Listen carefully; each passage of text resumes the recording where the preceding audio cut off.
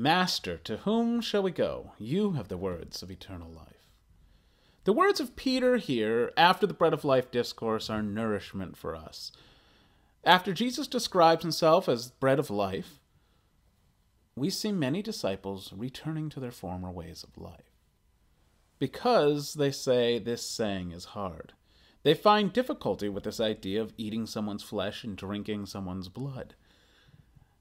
They do not fully understand the sacrament. That is the sacrament of the Eucharist. Peter does not really seem to fully understand it either.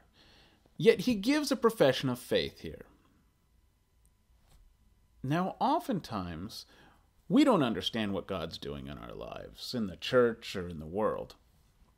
And I find myself sometimes using Peter's words in prayer. Lord, to whom shall we go? Where else am I going to go, Lord? This, by the way, is the same Peter who in our first reading from Acts of the Apostles raises Tabitha, or Dorcas, from the dead. Now, Peter's trust shows fruit in the long term. Now, in the short term, Peter knows that Christ's message is salvific. Therefore, he's ready to accept Jesus' words, even though he doesn't seem to know fully what they mean yet.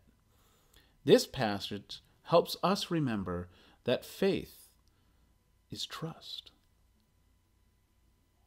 Now let us remember today that faith and understanding, while compatible, do not always come at the same time. Yet, even when we don't understand everything, we can trust God, who is trustworthy, and whose message to us is one of eternal life.